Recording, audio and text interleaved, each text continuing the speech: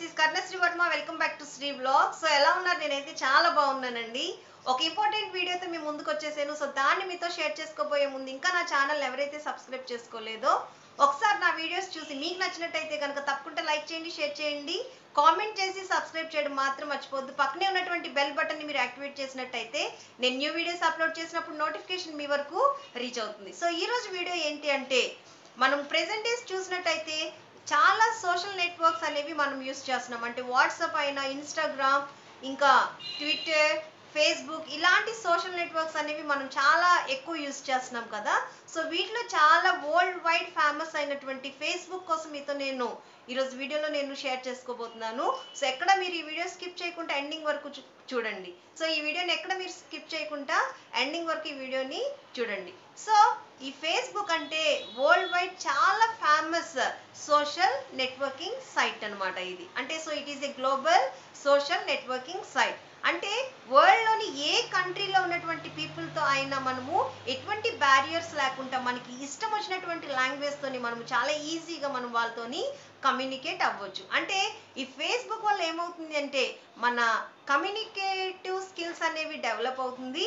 At the same time మన language skills కూడా మనకి ఇంప్రూవ్ అవుతున్నాయి అనమాట. సో మన ఫ్రెండ్స్ కానీ, మన రిలేటివ్స్ కానీ, మన ఫ్యామిలీ మెంబర్స్ కానీ ఏ కంట్రీలో ఉన్నా కానీ వాళ్ళతోని రెగ్యులర్గా మనము అంటే వాళ్ళతో మనము పక్కనే ఉన్నట్టు వీడియో చాట్ చేసుకోవచ్చు. వీడియో కాల్స్ ఏంటి, మెసేజెస్ ఏంటి, సో ఇవన్నీ కూడా మనము చాలా ఈజీగా మనం చేసుకోవచ్చు. ఇంకా ఈ ఫేస్బుక్ వల్ల ఏమవుతుంది అంటే మన యొక్క రిలేషన్షిప్స్ అనేవి డెవలప్ అవుతాయి. నెక్స్ట్ మన ఎడ్యుకేషన్ కానీ, మన బిజినెస్ కానీ, ఇవన్నీ కూడా చాలా బాగా డెవలప్ అవుతుంది అనమాట. కానీ దేన్నైనా మనము ఒక మంచి వేలో యూస్ చేస్తే దాని యొక్క రిజల్ట్ అనేది మంచిగా ఉంటుంది.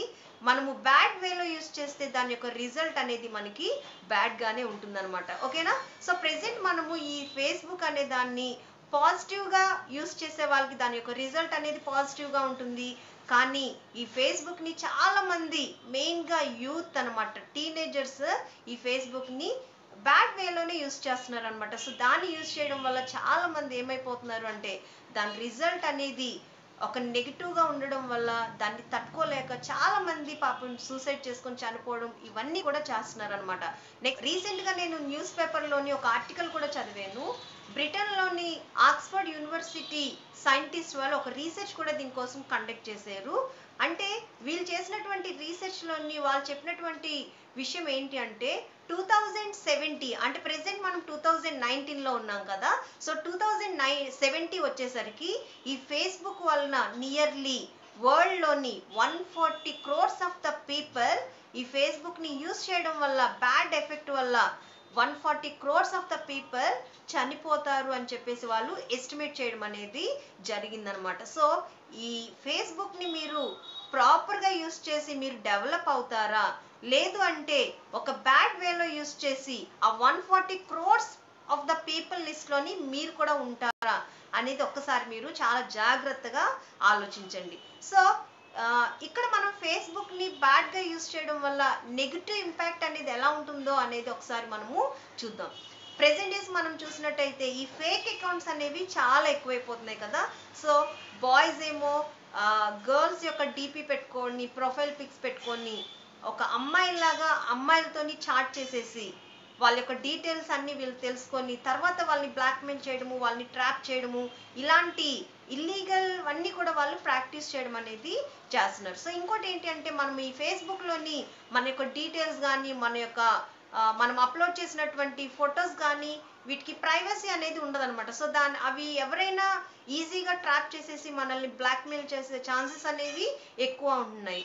ఇంతకుముందు పిల్లలు చూసినట్టయితే వాళ్ళకి ఫ్రీ టైం ఉండేటప్పుడు చాలా హాయిగా చక్కగా వాళ్ళ ఫ్రెండ్స్తో కానీ, ఫ్యామిలీ మెంబర్స్తో కానీ ఆడుకుంటూ ఉండేవారు. అంటే వాళ్ళ బాడీకి ఫిజికల్ ఎక్సర్సైజ్ అనేది ఉండేది. కానీ ఇప్పుడు పిల్లల్ని మనం అబ్జర్వ్ చేసినట్టయితే వాళ్ళకి ఏమాత్రం ఫ్రీ టైం దొరికినా ఆ మొబైల్స్తోని, ల్యాప్టాప్, కంప్యూటర్స్తోని, ఫేస్బుక్ అకౌంట్స్తోని చాటింగ్, ఇలా వాళ్ళ యొక్క టైం అనేది ఇలా వేస్ట్ చేస్తున్నారు అనమాట. అంటే ప్రెసెంట్ పిల్లల ఇలా మొబైల్స్ అది ఉండిపోవడం వల్ల వాళ్ళ బాడీకి ఫిజికల్ ఎక్సర్సైజ్ అనేది లేకపోవడం వల్ల వాళ్ళకి వెయిట్ గెయిన్ అయిపోయి ఒబేసిటీ ప్రాబ్లం అనేది ఎక్కువైపోతుంది.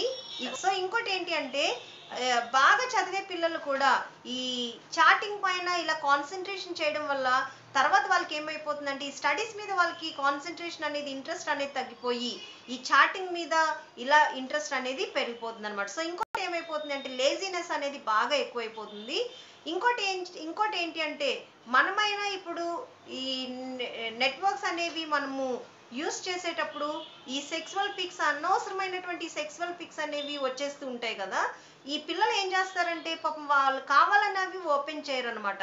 సో అనుకోకుండా అవి వచ్చేటప్పుడు కొంతమంది ఏం చేస్తారంటే అవి వచ్చాయి కదా అని చెప్పేసి అవి ఓపెన్ చేసి చూడడం, అలా వాటికి ఎడిక్ట్ అయిపోతూ ఉంటారు. సో అలా ఎప్పుడైతే ఎడిక్ట్ అయిపోతారో పిల్లలకి కొంత ఏజ్ వచ్చేసరికి వాళ్ళు సొసైటీలో ఏ రకంగా తయారైపోతారో ఒక్కసారి ఆలోచించండి. సో పేరెంట్స్ ఏం చేయాలి అంటే పిల్లలకి మొబైల్స్ అది ఇచ్చినప్పుడు వాళ్ళు ఆ మొబైల్స్తో ఏం చేస్తున్నారు, ఈవెన్ ఇప్పుడు మనం అబ్జర్వ్ చేసినట్టయితే 6th 7th చదివే పిల్లలకి కూడా ఫేస్బుక్లోని అకౌంట్స్ అనేవి ఉంటున్నాయి. సో వాళ్ళకి ఆ ఏజ్లోని ఫేస్బుక్ అకౌంట్స్ అనేవి అంత అవసరం లేదు కదా.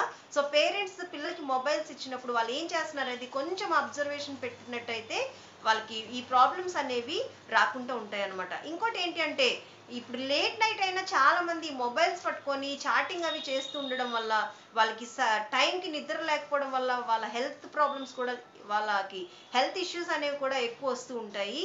సో ఇలా కంటిన్యూగా మొబైల్స్ ని చూడడము, లేదంటే కంప్యూటర్ స్క్రీన్స్ ని చూడడము, సో ఇలా చూడడం ఏమవుతుంది అంటే so it is bad for ice అనమాట. సో ఇలా చూడడం వల్ల ఏమవుతుంది అంటే ఈ ఐస్ యొక్క విజన్ అనేది కూడా డ్యామేజ్ అయిపోతుంది. సో ఇంకోటి ఏమవుతుందంటే మెయిన్ గా ఈ ఫేస్బుక్స్ లోని ఈ ఫేక్ అకౌంట్స్ అనేవి చాలా ఎక్కువైపోతున్నాయి.